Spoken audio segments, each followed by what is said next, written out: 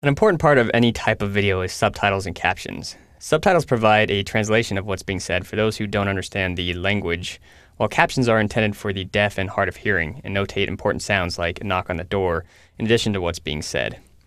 To show you a demo of captions, I have a page here on the Video.js website. Welcome to this week's episode of Explore California. Okay, so you can see the text appear at specific times in the video. Now, while captions and subtitles are important, they're not yet supported by any HTML5 browsers. What you're seeing here is using some pretty technical JavaScript built into the Video.js library to make captions work. So if you need captions or subtitles now, you'll probably need to use a library like Video.js.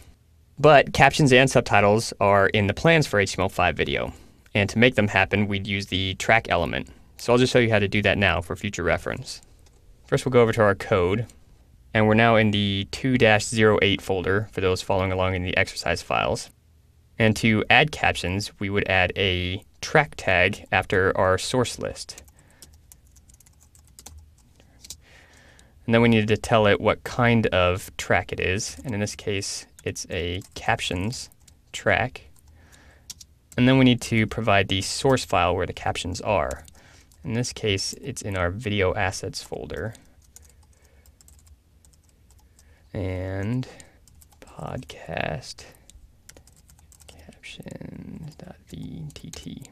And then we'll end that with a slash. Now the VTT file is an example captions file I've created, and we can go look at it.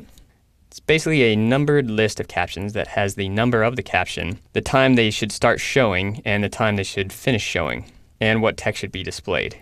The VTT format is still very new and being created. If you're interested in learning more, you can check out the web VTT page on the WhatWG site.